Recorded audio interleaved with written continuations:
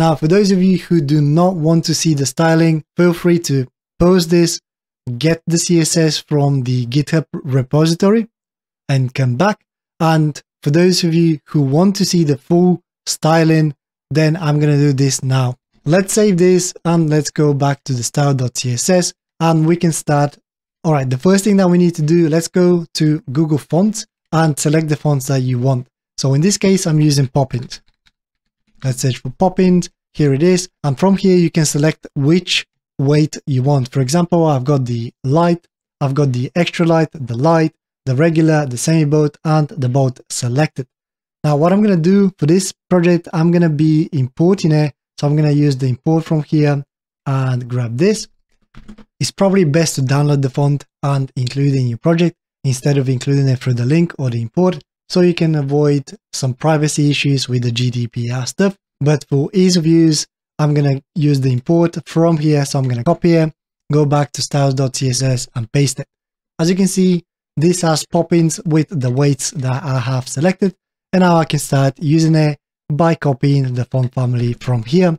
And as an example, let's change it on the entire website. So I can do body, and you see inside the body, I can paste font family, Poppins, sans serif, save this.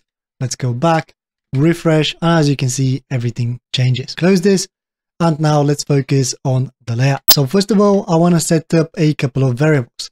In order to do this, we can put them in root and we can give them name. For example, I'm going to set a few colors starting with black. And then this is going to be #1C1C1C. So it's not fully black, but it should be comfortable to read. Then I'm going to have a few more. This is going to be gray. And this one is going to be 7E7E7E. We're going to have light gray, which is going to be so gray-light. And this one is going to be E4, E4, E4. And then we're going to have another one, red. And this one is going to be B3, 1, 2, 3, 4 zeros.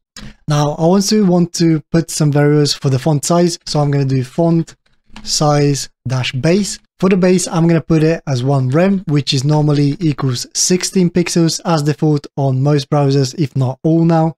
And then I'm going to put dash dash font size. And for the headings, I want to make the font responsive. And to do this, I'm going to be using the clamp tool. So in fact, I'm going to copy and paste a few and explain them super quickly. Feel free to pause the video and copy them if you wish to. But essentially, there are loads of calculators online that you can use.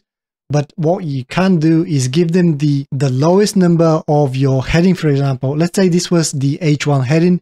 You can give them the lowest number that you want your font size to be, and then the highest, and then they can calculate the rest for you. And when you scale down the browser, the font will scale down with the viewport, with the view width, which is great.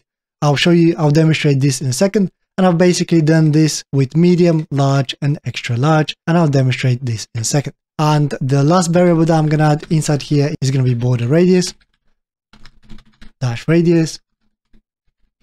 And I'm going to put this as 10 pixels, just so if we decided to change it throughout the entire website, I can reuse this. For the body, we've already got the font set.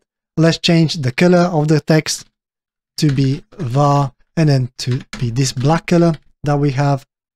Then we're going to have the font size to be the variable font size base of 1 rem. Then we're going to have the background color to be this creamy color, which is going to be #FAF5EE. As you can see, a nice color. And then I'm also going to add an image. So background image. And this image is going to be located under images. And then /image -noise -361 is basically a pattern times 370.png. And I've already pasted this in my images folder. I'm going to open it and show you super quickly. So I've already got this hero image that we're going to be using. And I've already got the noise image here that we're going to be using as well. Feel free to copy them and paste them into your images folder. And also the body has a margin as default, so I'm going to reset this to 0. So margin 0. If you go back to the website, refresh, already looking a little bit better. I'm going to style some of the inputs and the buttons super quickly. I'm going to start with the input of text. And inside here, we can put the type equals text. And then I can copy this a couple of times. So 1, 2, 3. This is going to be email. This is going to be password. And this is going to be search. And then we're going to do every select. I don't even know if I'm going to have select, but let's do it anyway. And then text area, I'll definitely have. So for this, let's do some basic styling. For example, I want to change the font family to be exactly the same as Poppins here. Otherwise, it's going to be the default one for the inputs. And then I'm going to do the font size to be the variable of the base, 16 pixels. Display, I want to display everything as block. And then box sizing, if I put a little bit of padding, I want everything to stay the same so it doesn't go over its own size. Box, and then the weight can be 100% to all of them. And let's add a little bit of padding to 0.7 rem top and bottom, 0.75 rem left and right. Margin bottom for each is going to be 1 rem. Let's also create a style for buttons, which we can apply whenever we want to. I'm going to call this btn, short for button, and then I'm going to put the background color to the variable black. And now inside here, I'm going to do border none, because some of the buttons do have borders and we don't want that. We want to reset it. The color can be set to white. And then I'm going to do padding of 16 pixels and then 32 pixels. Text decoration is going to be none. Margin, I'm going to do a little bit of 4 top and bottom, and then 2 pixels left and right. And then I'm going to change the cursor to pointer for all the buttons. And let's create a delete button, which I'm just going to change to the background color of red pretty much. So btn, maybe delete. And then this is going to be a padding of 10 pixels, 16 pixels, and then background color of the red color that we have. So red like so, and that's it. So to make all of the images on our layout responsive, we can do img. And then inside here, we can do width of 100% and the height of auto. That will make all of the images on our layout responsive. Now let's focus on the container. If I refresh, you will see that the image is fully responsive, and if I scale it down, it's all working. Now I actually want my website to be in the middle, so I'm gonna use the container that we created earlier to do that. Paste a comment called layout, and I'm gonna do container. For the container, I'm gonna set a max width of 982, and I'm gonna set the margin to be 0 top and bottom, and left and right to be auto, which is going to push the whole layout in the middle of the page. And I'm going to add a little bit of padding on left and right. So top and bottom can be 0, left and right can be 10. So when we shrink the website to mobile, I don't want the content to be touching the sides. So if we go back, refresh, you will see that we are now containerized. And if I if I put on mobile, you will see that we're getting the 10 pixels here, which is great. Perfect. Now I'm also going to put a little bit of margin on the main, which is, if we go to the layout main here, I'm going to put a little bit of padding on this. So let's do that. And then that's going to be padding of 20 pixels and then 0. For the hero image, let's do some changes on that as well. I'm going to do the hero image. That's the class that we've gave it. And then I'm going to do a max height just in case I don't want the height to be over the one that I set. So 5 to 8 pixels. And then filter, I'm going to do drop shadow. And then this is going to be 0 pixels, 44 pixels, 34 pixels, RGBA. And then inside here, we're going to do 0.0.025 of alpha. Okay, hopefully that should give us a nice drop shadow. Overflow, I'm going to do as hidden. And then border radius, I'm going to set to the one that we've set on the all variables. So border radius, which is 10 pixels as default. If I go back, refresh, you will see that we're getting, everything is working. except the border radius isn't. So I can look into that. Oh yeah, I've put border instead of border radius. Okay, that should fix it. Now let's have a look at our main header. If we go back to the header here, as you can see, the header consists of three parts. We have the wrapper of header, we have our logo, we have the navigation, and we have the button.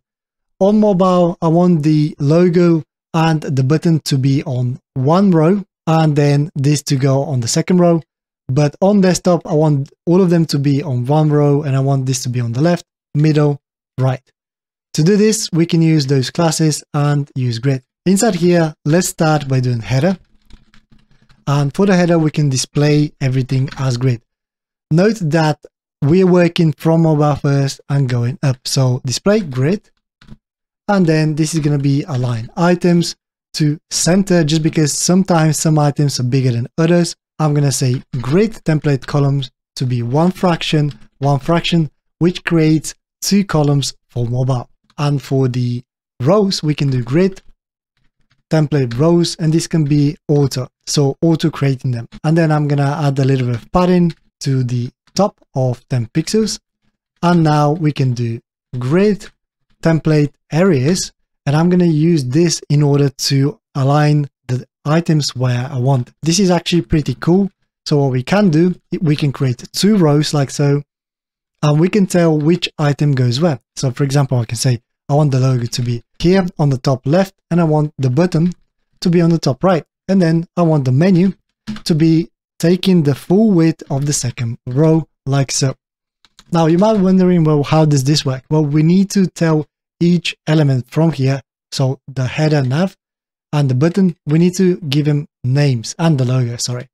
We need to give them grid names. Let's select the logo first of all. So we can do header underscore logo. And to give it a name, all you do is grid dash area, and then you put the name, which for this is going to be logo. We can do exactly the same for the rest, but let me style the logo first of all.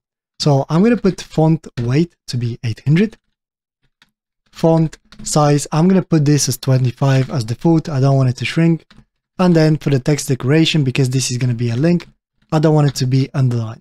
So I'm going to remove that, and we're pretty much done, except when we do hover over this. So I'm going to put hover. I do want the text decoration to be underlined. Now for the nav, we can do similar, header underscore nav, and then we can do justify content center. But first of all, we need to display this as flex, and then we can give it a grid area of menu, because we call the menu here. Let me put this at the top so we have a little bit of consistency. And then we can do exactly the same thing for the button. Header underscore button. We need to display it as flex, and then justify content to the end potentially, and then we can do grid area to be button. Okay, I'm gonna put this at the top, and now this should hopefully work. If I was to go back to the website, it's not gonna look great, but as you can see, we have the logo, we have the menu, and we have the search bar. Now let me super quickly zoom in. If I click on the grid, you'll see that we're getting 2 columns, 2 rows. So now for desktop, we can do a media query and position this in the middle of those 2. To do this, we can go back, and under the header here, we can do a media query at media, and then only screen, and then we put minimum width of 768 pixels. Inside here, we put header, and we can do grid template columns auto, one fraction auto. The left side can be auto, so it takes whatever size there is of the elements. The middle one can take one fraction of the available space, and the right one can be auto as well. But now we need to do the same thing as here. We need to reorder the elements, so we can do grid template areas, and then inside here we can create all areas. So I'm going to put logo to start with, then we're going to do menu, and then we're going to do button. Now look what happens. on desktop, we're getting the logo, the menu, and the button. They don't look great just yet. But when we scroll down, when we go down to mobile, you will see that they break on 2 lines. And now when we style the button and the menu, they'll look much better. Let's do that. All right, let's start with the button. So here we have the header button, and inside this, we actually have a button like so. And I'm going to use that instead. I'm going to display this as flex because we have an icon inside. Put a little bit of a gap of 0.3 rem. Align the items to be center, border to be 0, and let's give it a little bit of padding of 6 pixels and then 12 pixels. Background, I'm going to set to none. Then I'm going to put the border radius, and I'm going to use the variable of border radius, which is 10 pixels. Then I'm going to do border of 2 pixel, solid, transparent. And then the font size can be the base font size. So variable font size base, font weight we can set to 600, and then color we can set to variable of black. Perfect. If we go back, that's looking much better now. And also we can do a hover for this. So what I'm going to do is copy this. And then for the hover, I'm just going to change the border. So I'm going to do this, but instead of transparent, maybe we can do variable of the black one. That's it. So for the header navigation now, which is the only thing left, I'm going to do, header underscore nav ul. I'm going to remove the unordered list style type. So remove the dots basically, list style type of none. I'm going to display everything in 1 line, so flex, and then gap between them can be 1 rem. Then the font weight can be set to 600, and I'm going to remove any padding there is of them, because I want to add the padding on each link instead, so they're easier to click. So header underscore nav, and then now ULA for the links. And inside here, we can give each link 10 pixels of padding, so they're easier to press. And I'm going to remove the text decoration because they're all linked. I don't want all of them to be underlined. I'm going to put that as none. And now I'm going to put the hover to be text decoration underline. Remove the padding from here. We don't need it as it's already set. And I'm going to create a active class. So I'm going to copy this. So when we are on the home page or the about page, we want to know, and I'm going to do .active. And then inside here, we can do color and change the color to variable, maybe the gray color.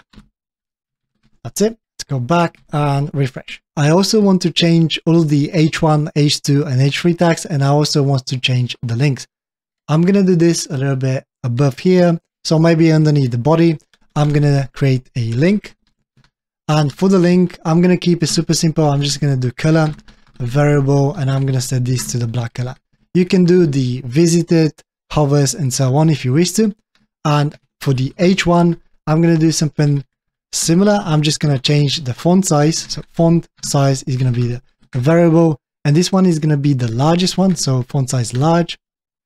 And now we can copy this 2 more times, and I'm going to do H2 and H3, and this is going to be large, and then this is going to be medium. Okay. If we go back, now we should see the changes. This is much larger. And if I scale the browser, you'll see that this is fully responsive. So it goes smaller on small screens. And now this is also working. So yeah, pretty cool. Let's style this section now. This is going to be the author section. Scroll to the bottom. And inside here, let's do author. I'm going to give it a little bit of padding. So 10 pixels, 0. And then text align can be center. And for the heading, this is going to be author heading. I called it .author underscore heading. And then I'm going to do margin top of 10. And then margin bottom of 5. For the body text, it's going to be very similar. So author, body. And then the font size, I'm going to change to the variable. And then this is going to be font size medium. And then I'm going to give it a little bit of margin. 5 pixels, 0, 40 pixels, 0. And now let's focus on the articles. So we've got that working, and now let's focus on the articles here.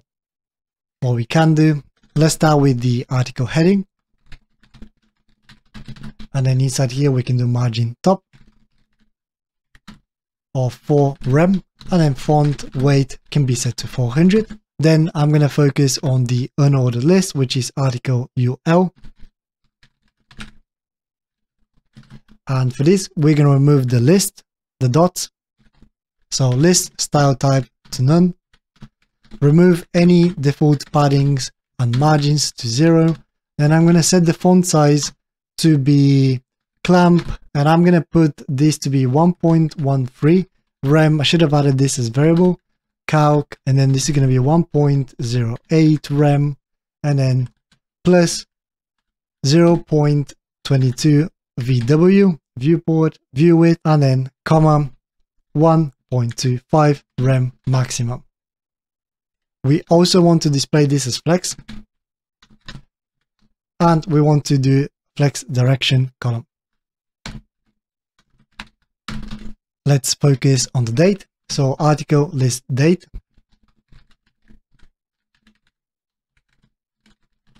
For the date, I'm going to do font size to be the base.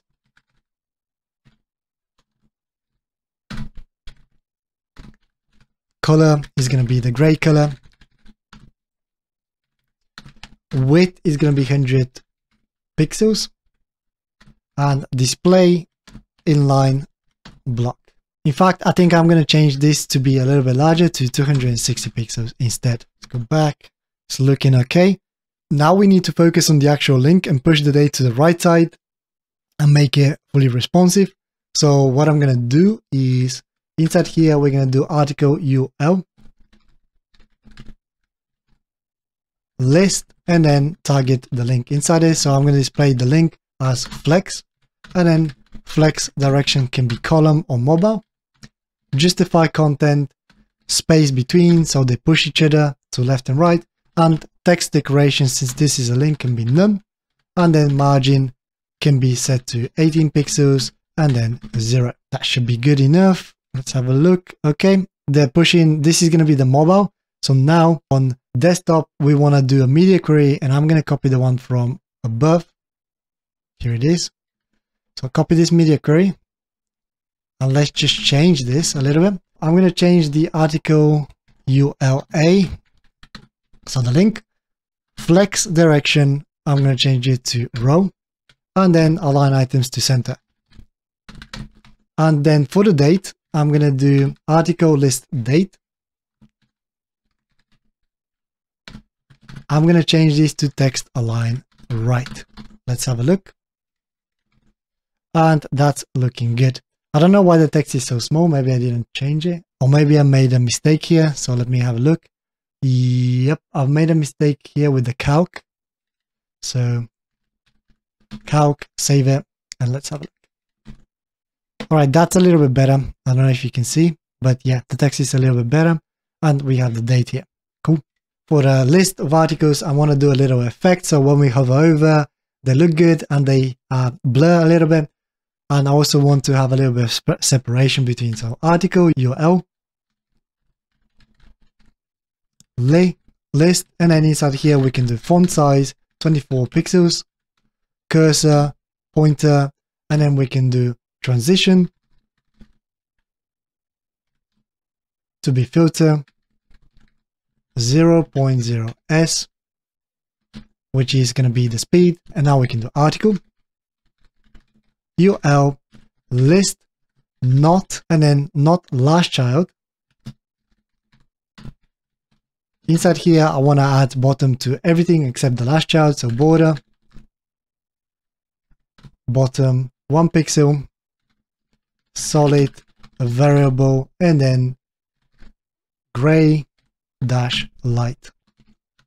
Then we're going to do a hover effect. So article UL, and then list, hover, and I'm going to do filter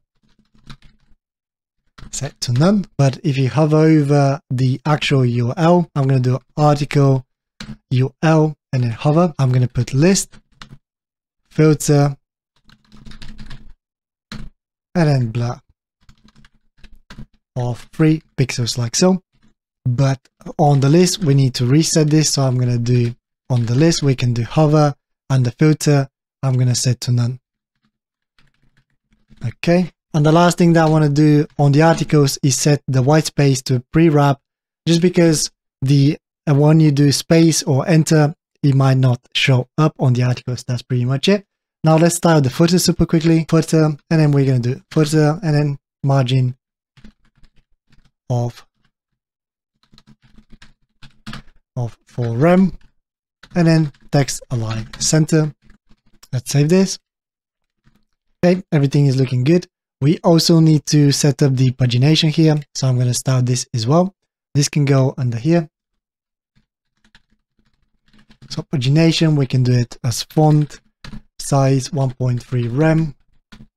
Color can be variable gray, and then text decoration can be set to none.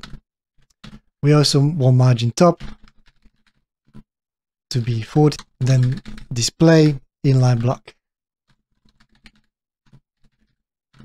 We also want to set a hover for the pagination, so I'm going to do hover, and then we're going to do color variable black. Let me have a look. Yep, that's looking much better. We need some more lists to see the effect. Go back, and if I create one more list, hopefully we'll see the effect now. Here we go. It's blurred out. This one is blurred out. When we have more, they'll look a little bit better, I think.